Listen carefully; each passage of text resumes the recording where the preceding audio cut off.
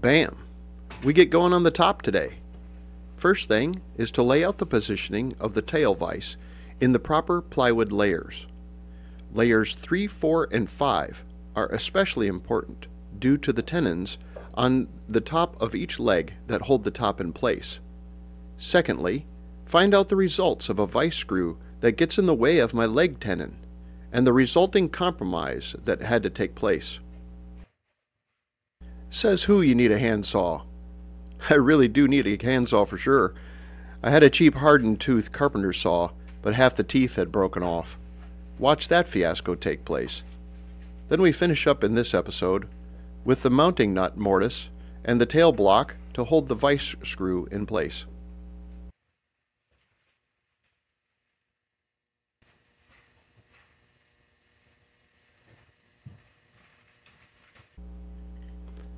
I have already laid out the top view of the tail vise location as soon as I cut the top strips.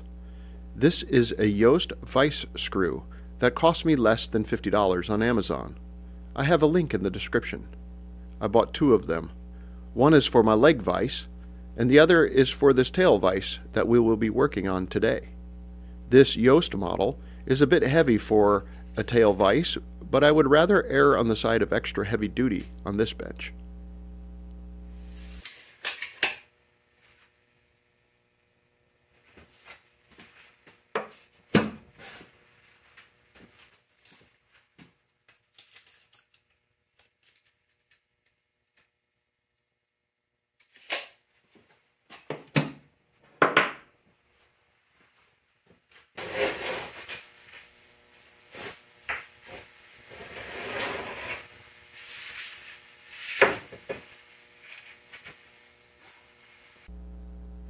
I need to mark out the entire side profile of my tail vise, so I know where the parts are going to have to go in order to provide clearance for the main body of the screw, my sliding block that will hold my bench dog, as well as the pivot nut on the front end of the vise screw to keep it centered and in place. I took an air-powered die grinder with a titanium-coated bit to cut the threads out of an oversized nut. This allows the shaft of the vise screw to rotate on a central point without wallowing out the wood on the end.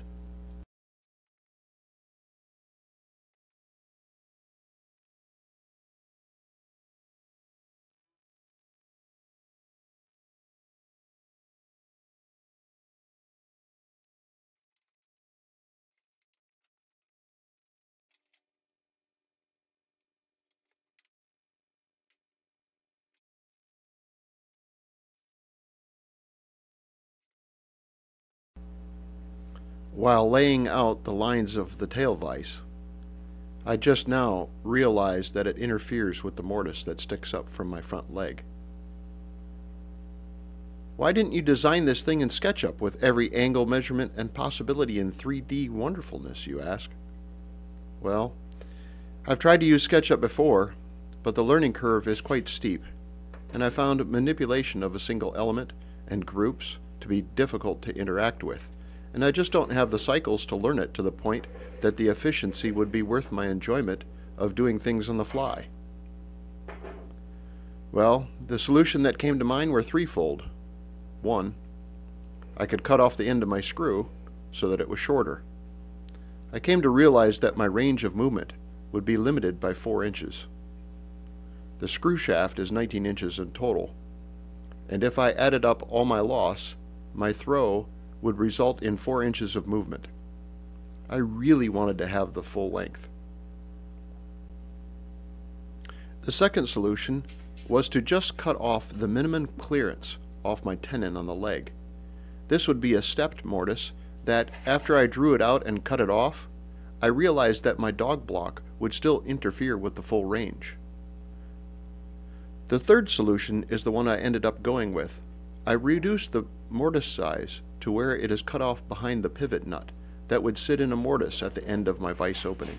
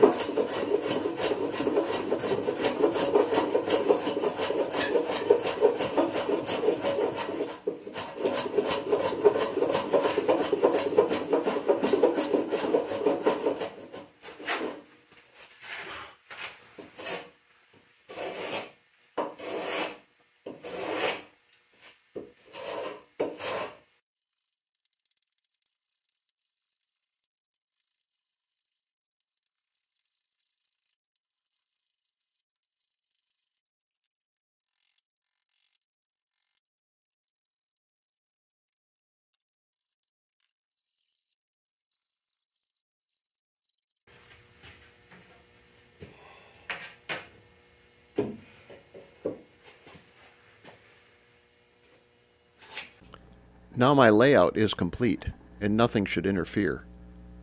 I need to cut my mortises to correspond with my leg tenons, but only on layers 3, 4, and 5. I was glad that I waited to cut those after I redid the layout of the tail vise on the side view.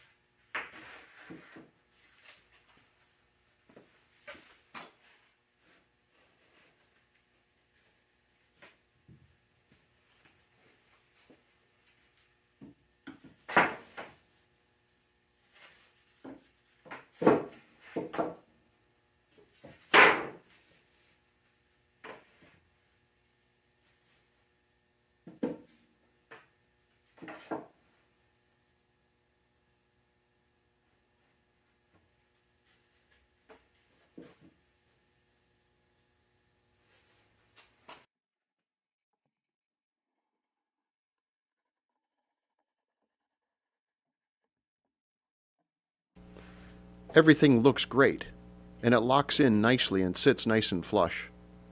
Now I need to cut out the end block pieces as well as my main space in which the dog block will ride. I will number them 1 through 4 so that I can keep my pieces in the same order.